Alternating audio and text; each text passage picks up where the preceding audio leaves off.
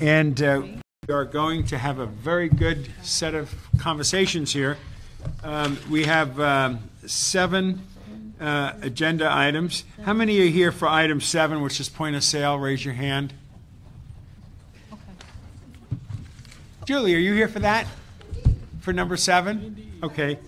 All right. We're going to try to go quickly through things that are potentially consent.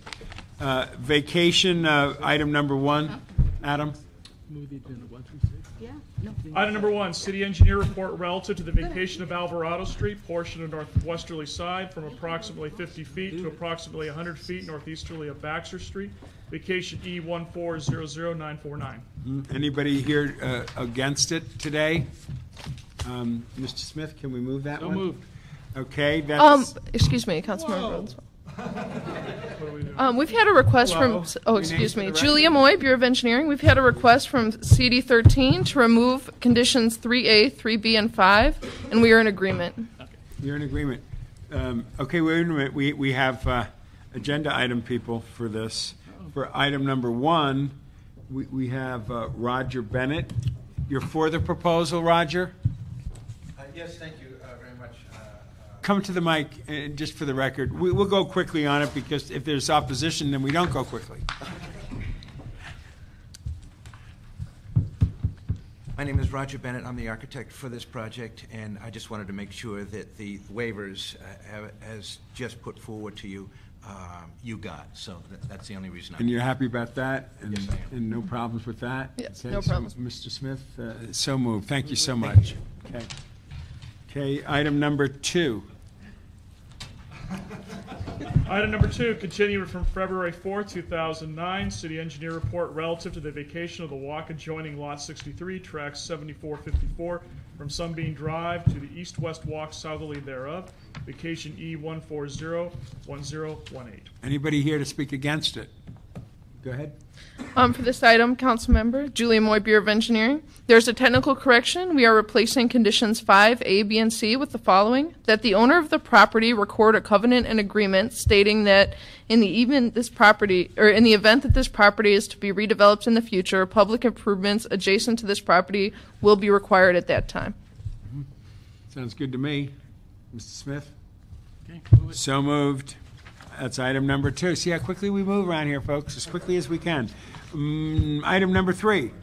Item number 3, motion, Cardenas Parks, relative to the feasibility of closing the pedestrian tunnel at Tonopah Street under the I-5 and I-170. Does BOE want to talk about this? Another- No. No? We don't have any Okay. comments. It's on the approved list. Is any opposition to this from anybody? You want to say anything? No. No comment. Okay, Mr. Smith? As long as the council members know the requirements with the state, and I mean, there's set requirements to do this kind of stuff. Come on in, Ron. Come on up. Good afternoon, Mr. Chair, Councilman Smith, Ron Olive, Bureau of Street Services. We did work with our friends in the Bureau of Engineering on this. Our research shows that this pedestrian tunnel is owned and operated by Caltrans. And again, I apologize, we did submit a one-page report, rather late, but. Yeah, it's right here. Okay, so we did conclude that this is a Caltrans maintained tunnel. We did send a formal letter to Caltrans asking for the closure, and we have kept Council District 6 in the loop. And the only recommendation we're making is that any response we do get from Caltrans that we share with CD6 and try to do what we can to close this tunnel. So first thing is receive and file this report is the first, and instruct the Bureau of Street Service to advise Council District 6 of any Caltrans response. Yes. So moved and second. Thank you. Item number 4. Item number 4, motion, Gruel Lavange, relative to developing standardized procedures for cookie-cutter type projects and a process to develop a qualified list of contractors through a request for proposal process to then be able to issue mini RFPs for standardized facilities construction to decrease the time involved for constructing these facilities. This matter was considered by the Arts, Parks, Health, and Aging Committee on June 4th, 2008. Anybody want to talk about this? Did they make any recommendations? The committee? It says recommend approve.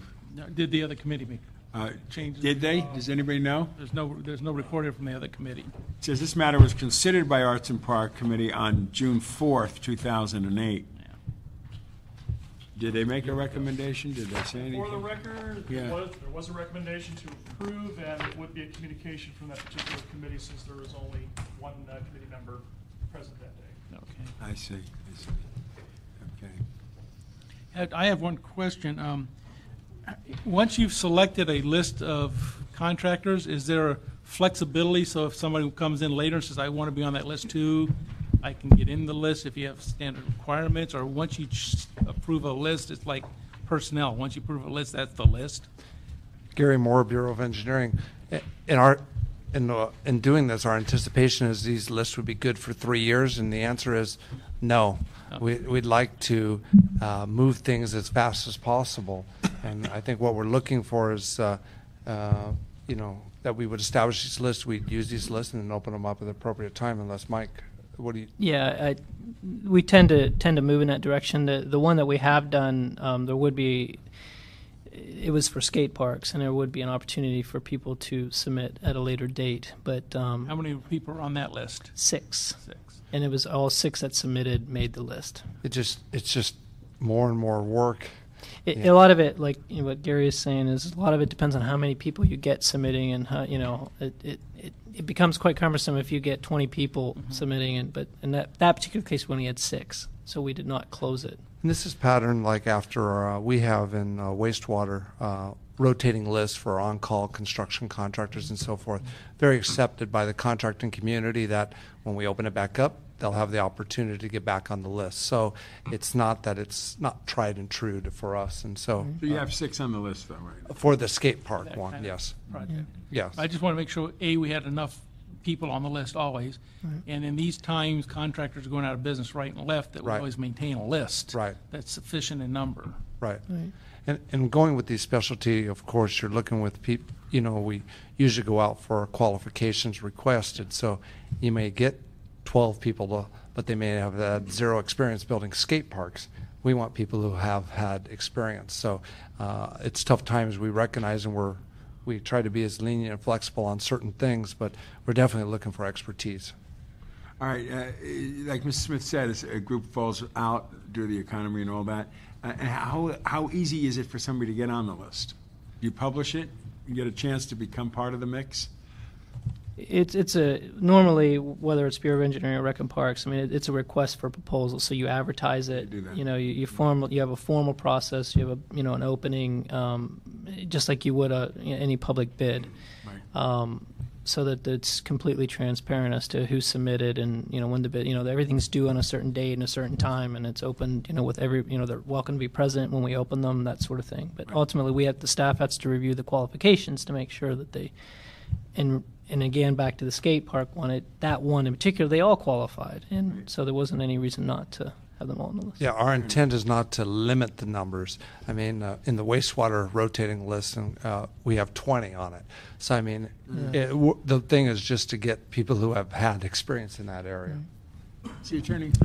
Keith Pritzker, Deputy City Attorney. I just wanted to more specifically address the question you asked, which is if other people come along later, can they get onto the list? And the answer is yes. However, we have to wait until the time period expires for which the original list was approved. We might put out an RFP and say that this will be the list for the next 2 years or 3 years, and then they'll have to wait until another RFP goes out. Unless you determine the list is too short and Yes. not viable anymore. Right. Good. Okay, you got a motion there? So moved. Thank you, appreciate it. Next item. Item number 5, Board of Public Works report relative to a Class A permit claim for refund filed by the Pueblo Nuevo Development, Philip J. Lance, in connection with the construction of the Camino Nuevo High School, reference number 1145, located at 3500 West Temple Street. So how much are we looking at? Is it $47,409.25? One moment.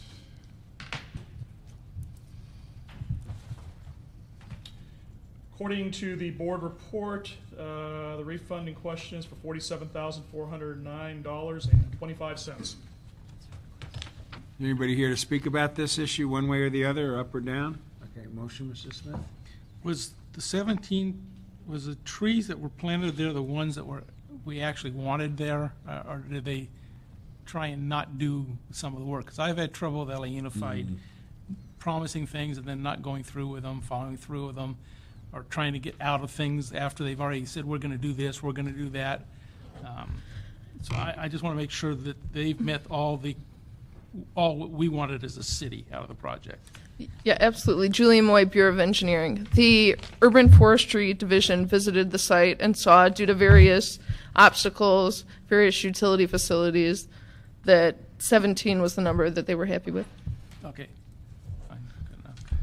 Okay, but the claimant's desire for the 47,000, it's because we're totally finished with the projects, no more trees planted or anything else? Yes. Okay, great, okay. So moved. That is item number 5. We're up to item number 6. Item number 6, continued from January 7, 2009. Motion, Labange Weezer, relative to the creation of a task force to examine ways to regulate the sale of cars on city streets and related matters. Okay, we have a card here from the public. Ricardo? Yes. Come on up. Please. Keith Pritzker, Deputy City Attorney. Tom Labange asked that he be called and be allowed to speak on this item. Absolutely. Can we contact Mr. Labange and ask him to show up? Give them a tour. Give them a tour of the building. Hold on a second. No, I want to see where she's going to try that one. I'm going to try to sell. We're all going to try to get Tommy. We could always take public comment. Yeah, we'll take public comment. We have 2 more cards. I see that Alex Mortensen as well as Dr. Is it Jonna West? Come on up. All 3 of you.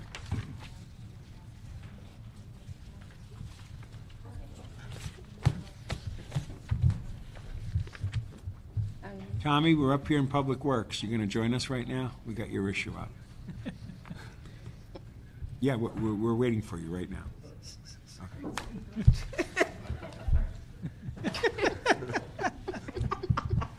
She's calling the staff. I got the man. He's on the way. That's a dynamic duo. Somebody's Someone's going to find him sooner or later. We found him. You're up first. Name for the record. My name is Dr. Jonna West. I'm a chiropractor that lives in Los Feliz at 4221 Los Feliz Boulevard. And we are hoping that this measure gets approved because the for sale cars on our street are blocking parking spaces for residents, as well as bringing in a lot of crime lately. A lot of our cars, for people who live in the area, have been getting broken into. Compelling. Sir. Hi, I'm Ricardo Gomez. I'm a board member of the Los Feliz Improvement Association. I live adjacent to Los Feliz in the Franklin Hills area. This has been a problem for a long time for all of us. Hyperion Avenue, Los Feliz Boulevard, sections of Franklin. I frequently travel to the west side. I see this problem along Wilton going down to Venice Boulevard going west of Wilton. And I think what the exasperation is of the community is what's so difficult about regulating this matter. It's been going on for years. I'm aware of the constitutional challenge. I used to practice law. Yet that we have the Lawndale Ordinance, which appears to be constitutionally valid on its face. We also have California Streets and Highway Code Section 731, which is very similar to the Lawndale Code, and that relies on the same vehicle code sections for enforcement. So, from my perspective, this is probably a 4 or 5 business day research project to determine the legality of it. Plus, you have a federal court decision to look to for guidance, and I know the city attorney has a lot of work to do. But we're also, looking at a pretty messy operations here, and there's also the issue of these are commercial operations. They belong on a car lot. The tax revenues belong going to the city. They belong paying property taxes. They shouldn't freeload off the city's infrastructure. Thank you. Thank you very much, sir.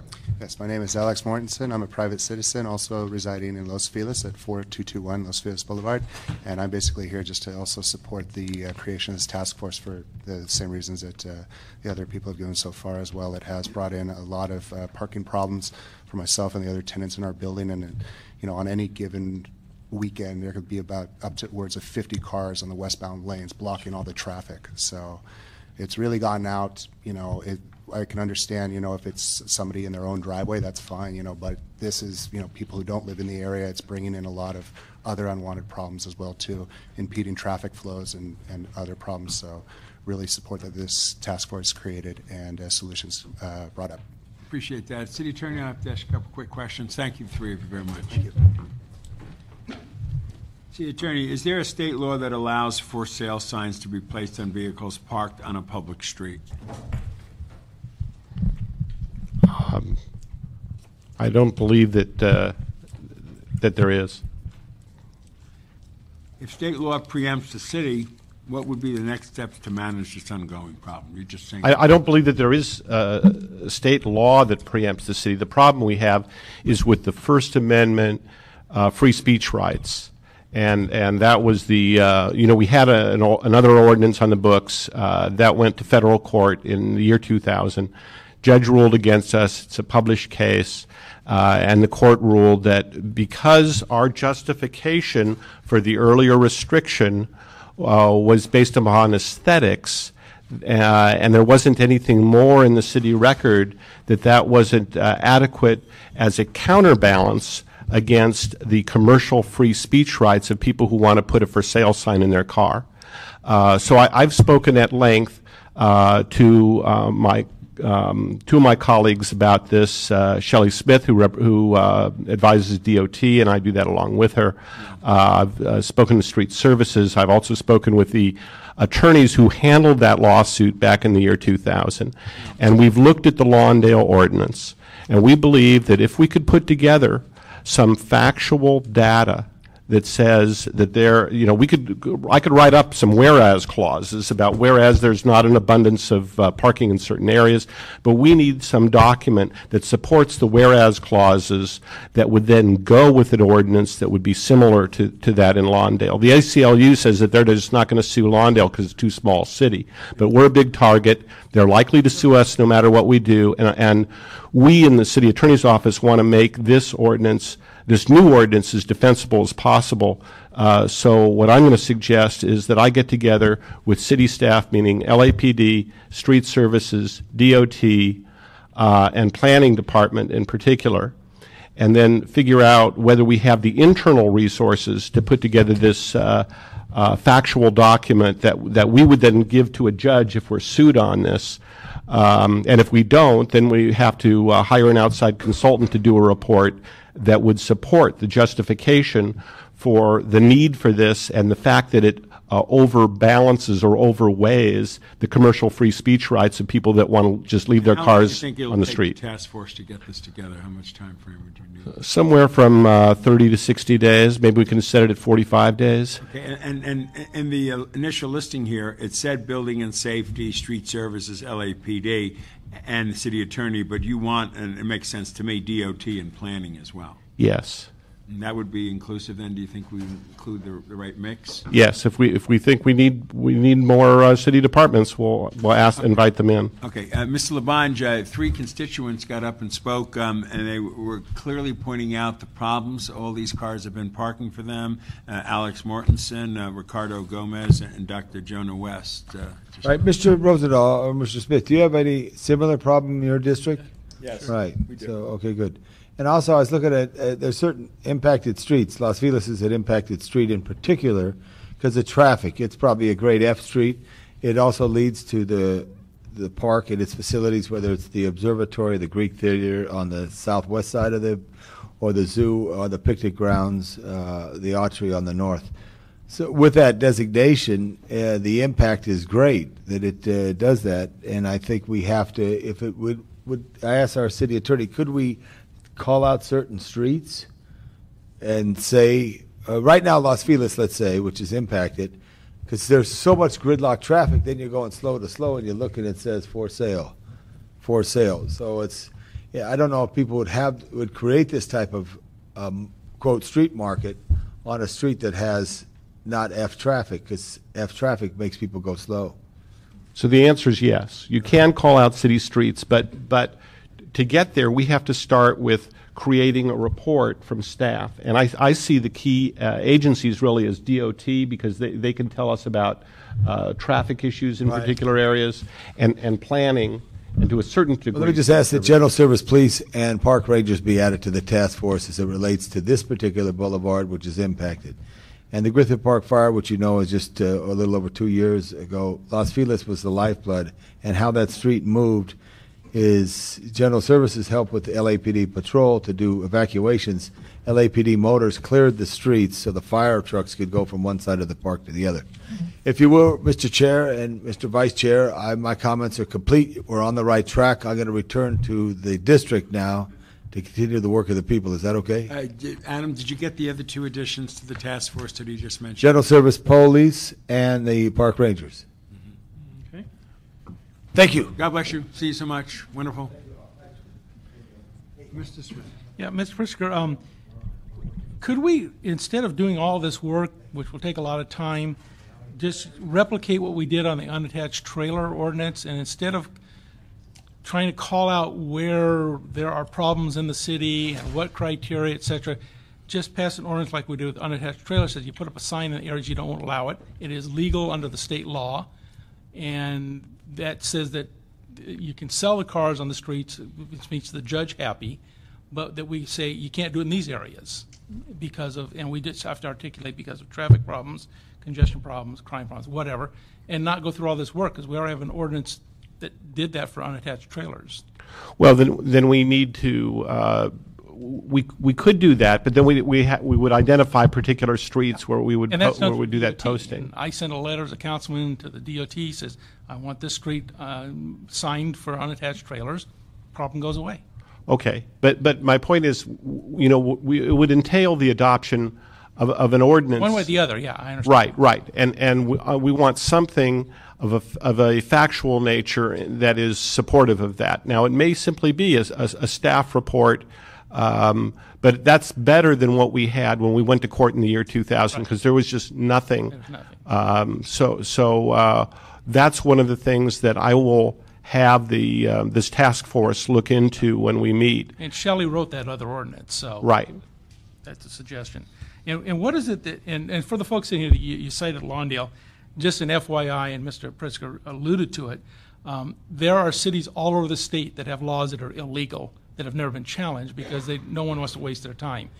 Simi Valley's got an ordinance on parking motorhomes on the streets. It's totally illegal. It's been challenged in other big cities. Courts have already ruled, but they don't change their ordinance, so they keep enforcing it because no one's challenged it. So L.A. is always the #1 hit list, and just FYI, Lawndale. So on Lawndale, what is different about their ordinance that you would think we could either adopt or you think it's illegal? You mentioned what they did, and I think it was very smart, is they talked about the scarce resource of parking on public streets. And very, very small. And that's a lot different when you have a scale and you're weighing, free speech rights, commercial free speech rights over here, and what we were arguing in the year 2000 was aesthetics of, we don't want to see these ugly signs in a car. The court said, forget your aesthetics issue. But if you say, that on this particular area we have high density, it's zoned R3 or higher, you've got very limited parking. Here's a list of all the problems that have occurred in this area: additional crime, businesses are impacted, and we just identify all those things. And that's basically what Lawndale focused on, and I would have our city staff focus on that same concept, that this is affecting businesses, it's affecting the safety of residences, the ability of their enjoyment of their property, because they can hardly have people come and visit them. But we just need some staff time to help flesh out those arguments. And then, if we're sued, we put that in front of a judge, and I think we stand a much better chance. And frankly, the lawyers who litigated this in 2000 have advised that they think that we would stand a much better chance if we have that. And those attorneys will be in the loop and reviewing any documents that we come up with for the council.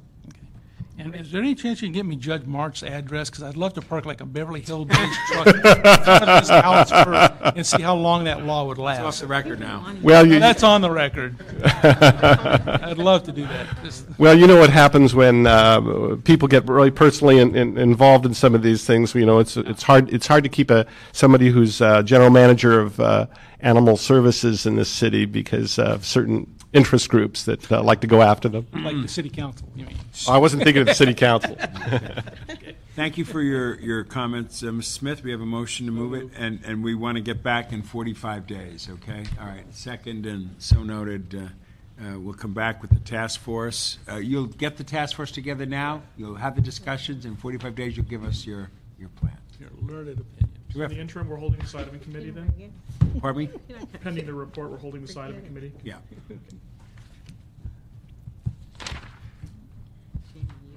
Now we're down to item number 7. Item number 7, continued from February 20th, 2008, Bureau of Street Services report relative to a point-of-sale plant for sidewalk repair and related matters. Okay, we do have one public opinion card here. Are there any other public cards? Come on up, David Kissinger. Long time no see, like yesterday.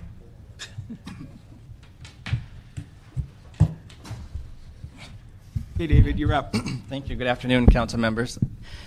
David Kissinger with the South Bay Association of Realtors. I'm joined by my colleague James Ward-Litch of the Beverly Hills Greater Los Angeles Association of Realtors, and there's also a third individual who couldn't be here with us today. Together, we represent approximately 12,000 realtors in the city of Los Angeles.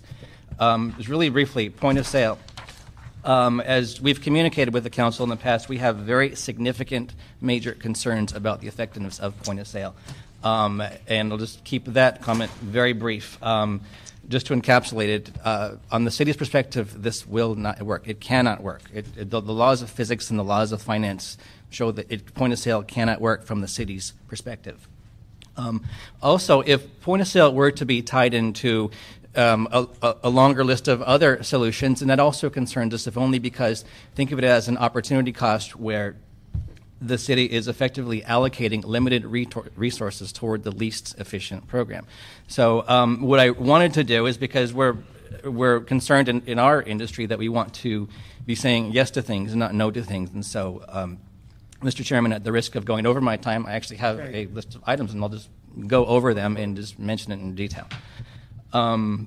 What I'll list for you, what we would request, if we may, is that these be studied in greater detail, that these also, the study include a comprehensive financial pro forma review of precisely where the funding would come from, where it would go, how the cash flows would work, if only on a month-to-month basis for here 20 years out. And I think that would help the council make an informed and effective decision on what's the best way to fix the sidewalks.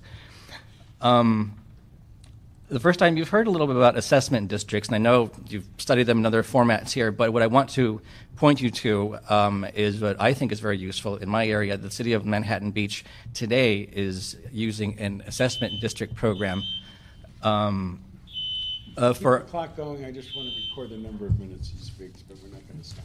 Thank you. Anyway, Manhattan Beach, they're underground utilities. This is contemplating a capital cost which is more than 10 times greater than what is suggested under the Los Angeles sidewalk repair. So it is significant. There are a chunk of approximately, or district, I should say, of about 300 homes. They are assessed. It's administered by the county assessor. It's amortized over 20 years, which puts the capital dollars up front in the hands of Public Works or a private contractor with minimal cost to the city's general fund. Even though Manhattan Beach is not the size of a jurisdiction as is the city of Los Angeles, we believe that there is some value that the city can acquire from that.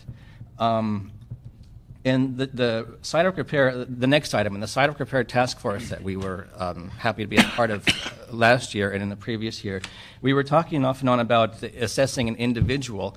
At that context, it was assessing the individual at the point of sale. And so, where again, the homeowner or the seller or some party would be assessed and have to, pay some fee up front or pay through property taxes up front. The individual assessment is useful, but rather than point of sale, I want to suggest two other solutions that we are studying in our industry, but I'm going to throw them out there anyway.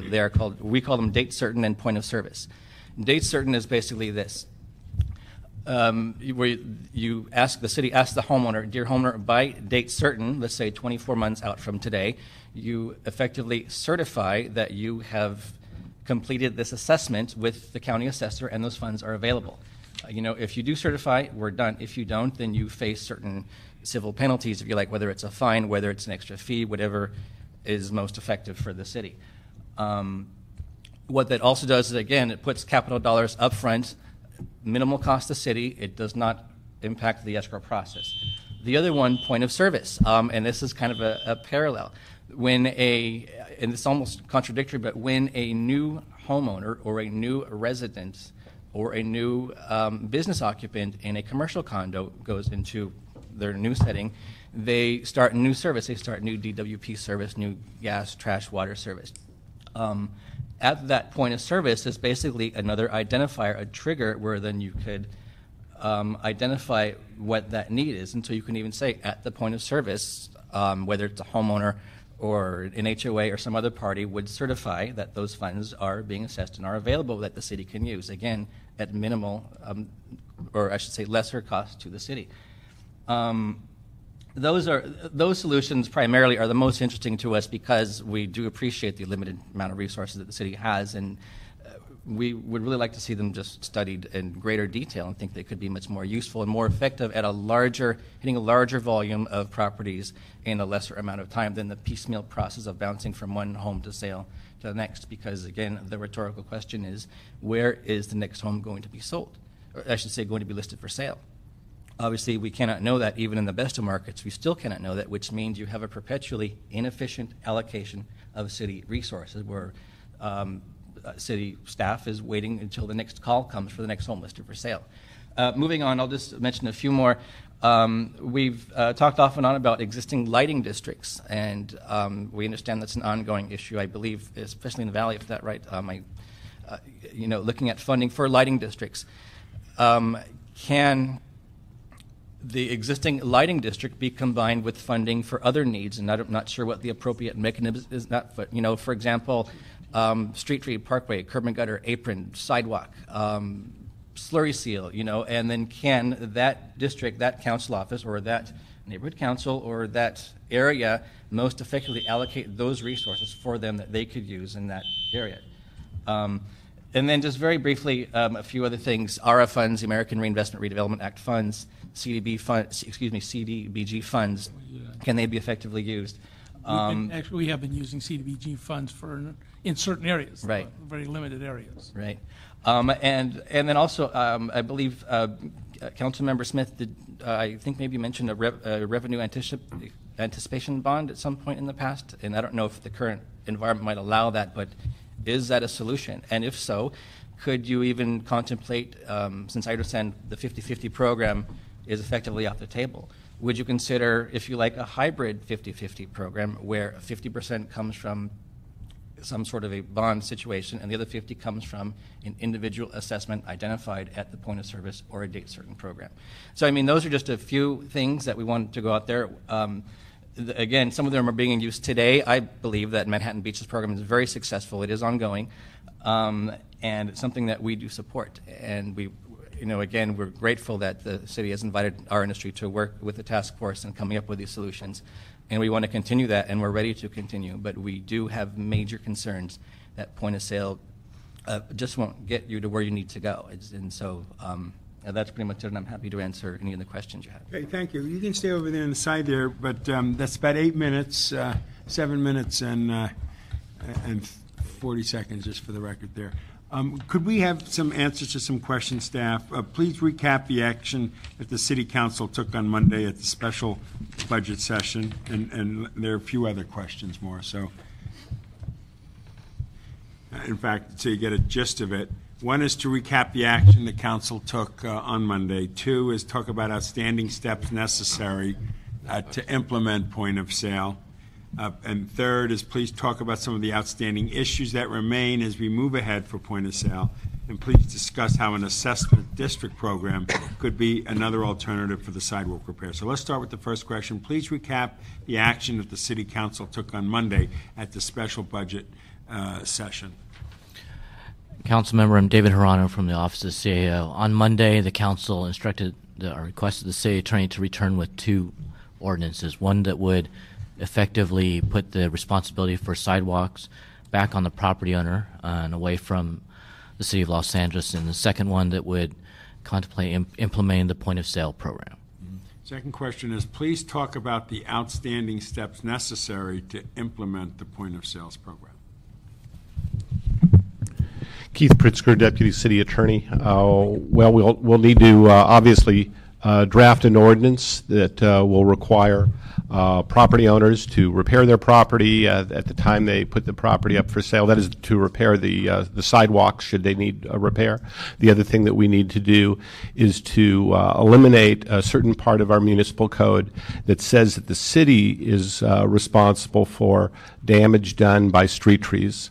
And that was adopted several decades ago, and it would simply be a matter of taking that off the books, and the responsibility would revert to the property owners. So this is the city attorney come back. This is Municipal Code Ordinance Section 62.104. Yes. That removes the clause that refers to. Well, there's a subsection, I think it's E, that we'd be eliminating. Okay, please talk about some of the outstanding issues that remain as we move ahead with point of sale. That's it? Well, I think Hey, Bill. Mr. Robertson might have some of those, because we've been in joint meetings on and off for a year or so about this. Good afternoon, council members. Bill Robertson, Director of the Bureau of Street Services. This issue, of course, Mr. Smith and Mr. Parks, way back in, I guess it was 2005? Yeah. We've been working on this, and this is a very difficult question. And I certainly want to thank the real estate industry, who's been had a great deal of valuable input on what we've looked at. And when we last met almost 11 months ago, there was 3 items that we need to flesh out. One was we wanted the CAO to come back to us, the risk manager, and tell us what has been the impact of the limited sidewalk program we've had in the city of Los Angeles since 99-2000. That report came back, clearly shows that we're eliminating liability. The number of claims has dropped. However, the dollar amount for those claims has gone up. So we did see, based from what the risk manager said, it's being effective. The second question was, and a number of the issues that the real estate folks brought to us, we went to the CAO's revenue side, their bond folks, looked at all the various options we could take. Because one of the critical things was the real estate group was saying that these would be no cost to the city. Of course, we know that when you bond, you do assessments, there are costs. So we have that information now. The final chapter that I needed answered was probably the most critical, is who owns the sidewalks. We did a historical study going back to 1885, the Vrooman Act. We've listed every city attorney opinion through the years in regards to sidewalks. And it clearly states that the underlying fee belongs to the real estate holder. We do not own sidewalks. We do not own the streets. We do not own the street trees that are doing the damage. So now that that has been clarified by the city attorney, and with the actions that the council took, I'm recommending that we move forward, remove the portion of the existing to put it back to where the property owner is responsible. Doesn't mean we take any action, doesn't mean we enforce anything. The question becomes, what would be the trigger? What is the trigger, whether it's inspections, whether it's a filing of a trip and fall claim? Is it when you sell your property? Is it when you take out a permit to do $20,000 more of structural rehabilitation to the structure? Those are the main issue. What is going to be our trigger? My recommendation is, again, that you allow me to come back in 30 days with a full report. I'll reissue the original historical report we did, the current response from the city attorney. I'll further vet the new proposals that the real estate group has brought forward, showing the actual cost for all these various programs. The biggest and hardest element of point of sale or any sidewalk program is, where do you get the front money to begin the work? Where does it come from? Certainly assessment districts, we know the issues with Prop 218, the inability to, as your costs go up, your inability to raise your assessment fees coming in. We've seen concrete jump double, almost triple in the last 5 years alone. So how do we run that program? We've seen the struggles of street lighting based on a 218 assessment type district. So If I could come back in 30 days with a full report addressing what the CAO, both the risk manager and the bond people have told us, and addressing some of the real estate issues again, at that time, after that 30 days, I would like to convene maybe for 60 or 90 days an outreach program, because there are things that we could do with point of sale. I mean, you could issue exemptions. Short sales could be an exemption. Foreclosures could be an exemption. Low income could be an exemption. There's a whole host of options that we have available to us. That's almost 90% of the market right now. Right now, exactly. And that's why I made it clear in Budget and Finance that we need this year. We need this year to fully vet this and come up with a solid plan that's going to be acceptable to everybody in the city. This is a problem, a $1.2 billion backlog.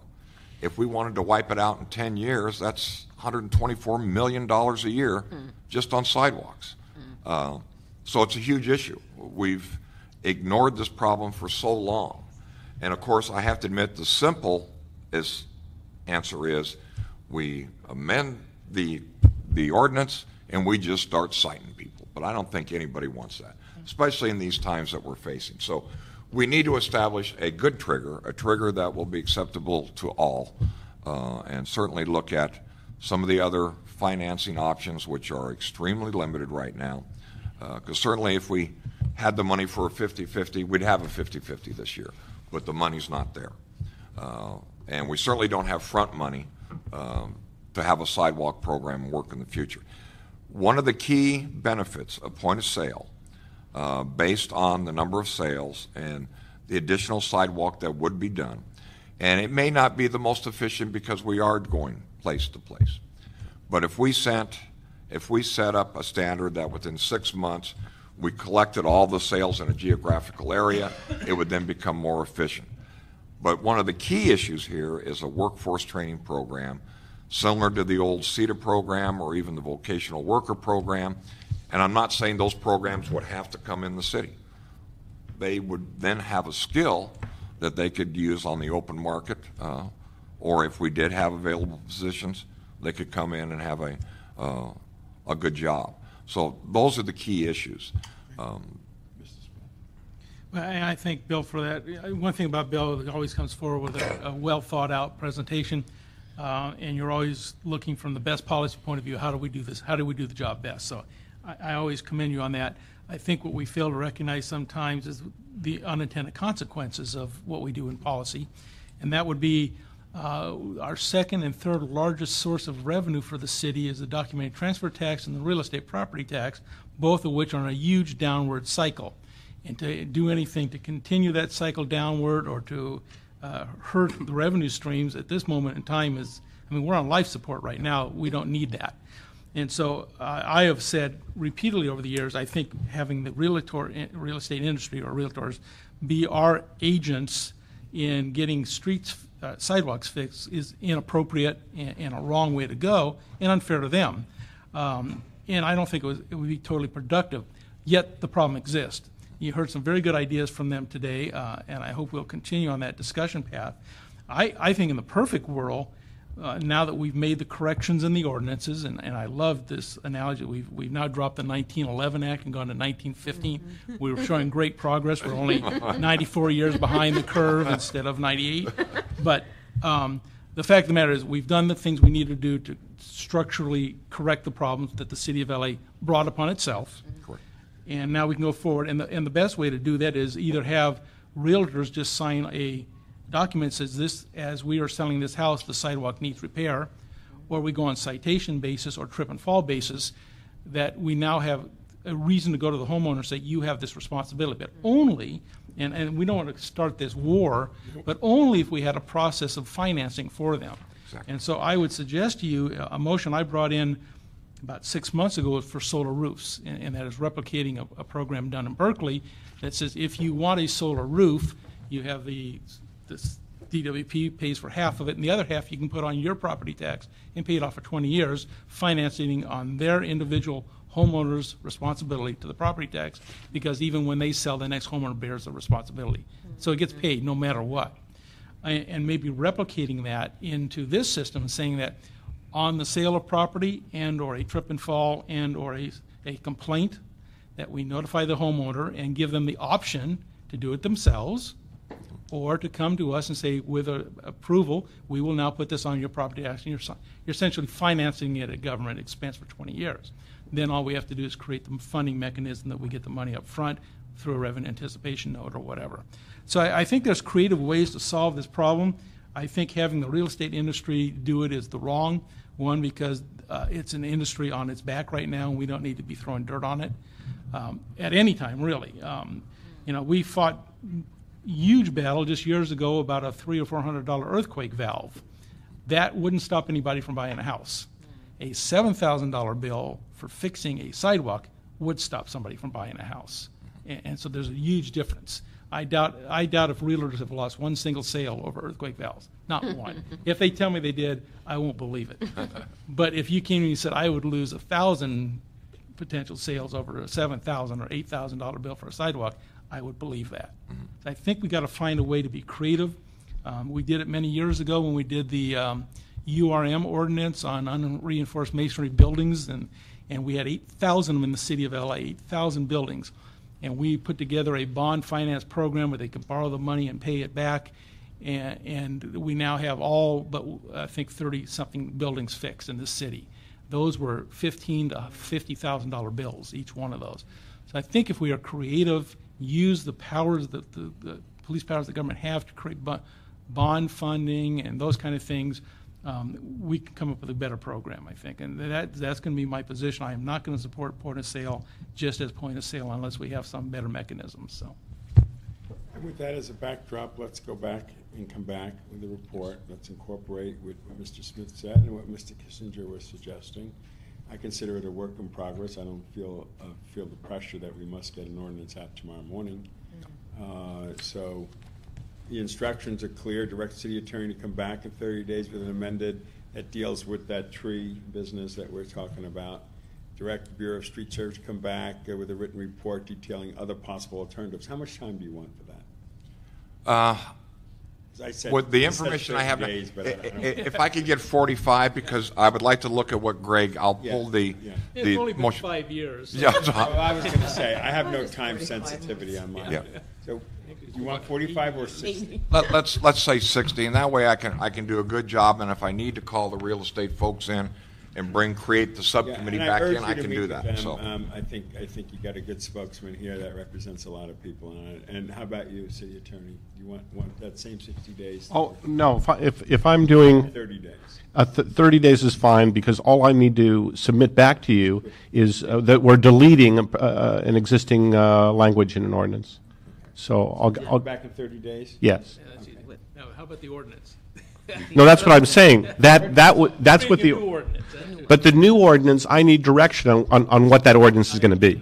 Okay, right. Yeah, and that's what I'd you're like going to to see chat before I with. leave office in 2 years. Right. But you're going to chat with Bill on that as time goes on, so that we get in the same wavelength. Yes, and one of the questions, Councilman, that you posed a minute ago that we didn't address was assessment districts. Right. And as you may know, with Bureau of Street Lighting, assessment districts are a very large problem, partly because of Prop 218. So when we have these discussions, we probably want to bring street lighting into the discussion so we understand the problems that they've faced and vet whether that's a viable option or not.